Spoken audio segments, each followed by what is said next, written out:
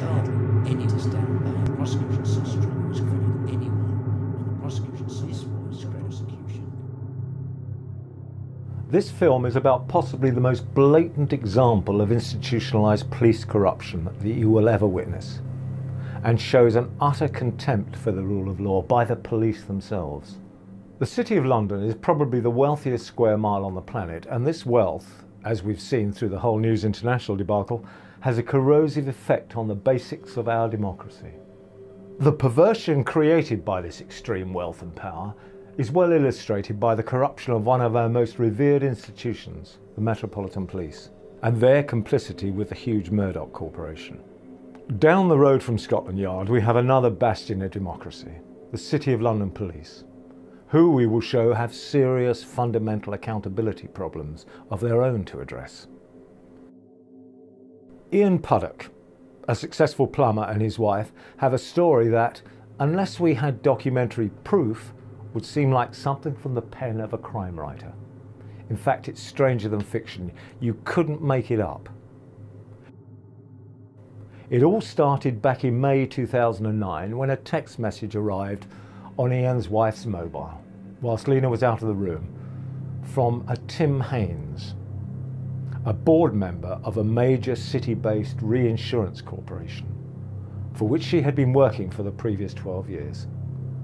To his horror, the text reminisced over a steamy sex session from the previous day and portrayed Haynes masturbating in his bathroom. Ian was truly devastated, but resolved to repair his marriage.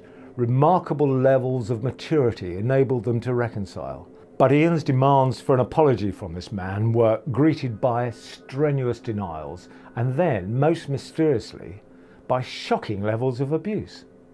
Mystified and frustrated, Ian called Haynes's boss to have Lena moved, and then decided to call it a day and move on. If only things had been that simple. About 2 weeks after this upheaval in their lives, an extraordinary event happened, something which defies belief. They were woken about 6 in the morning by a loud banging on their front door to discover about 13 armed anti-terrorist police demanding entry. Ian immediately thought this must be a mistake, a case of mistaken identity. But to his horror, they charged in and ransacked his house, removing all his computers and phones, and Ian was then arrested and charged with harassment and taken to Bishopsgate High Security Police Station. Ian declined a lawyer, believing he could explain in simple terms the mistake, what had happened. In effect, virtually nothing. He was bailed, and a month later, Ian was asked to attend Snow Hill Police Station. Detective Sergeant John Ellis then took Ian through for another interview. Ian was not read his rights or cautioned on this occasion. Ian asked for a solicitor, but was told he didn't need one. The interview was not recorded. The officers made no notes.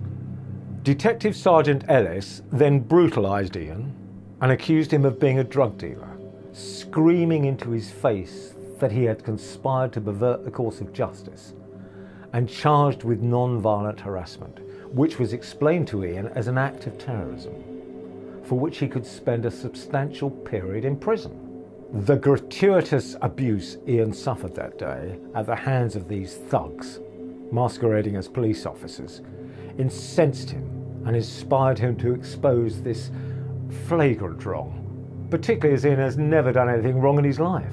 He's had a few parking tickets and that's about it.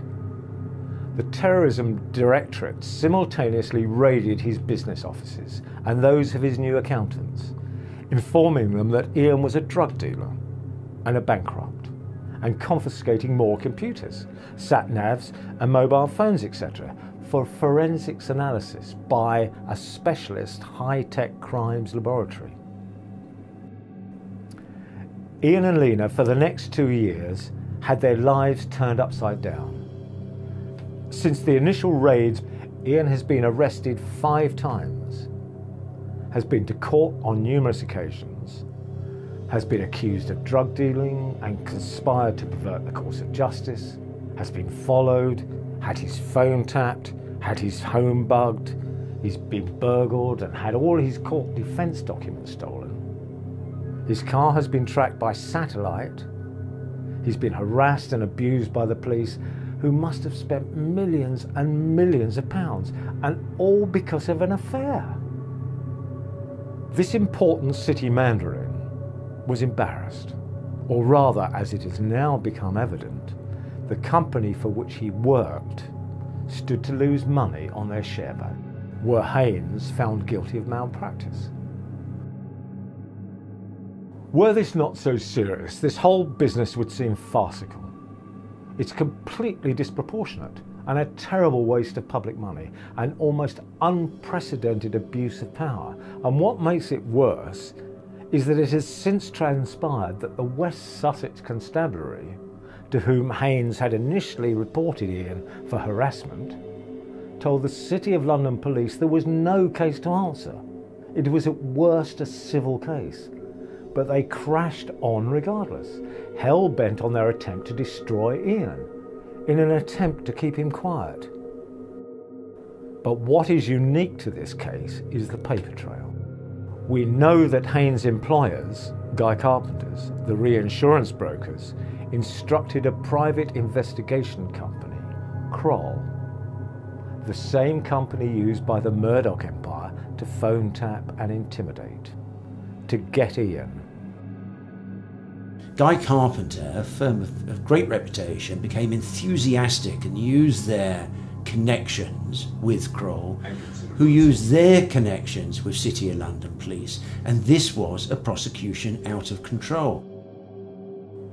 Interesting, the managing director of Kroll informed Guy Carpenter in an email that they had contacts within the City of London Police who confirmed in writing that they would throw, in inverted commas, considerable resources at the matter, including the use of counter-terrorism directorate. Subsequently, the managing director of Kroll called Ian and told him he would be fucked like he'd never been fucked before, and that they had very, very deep pockets.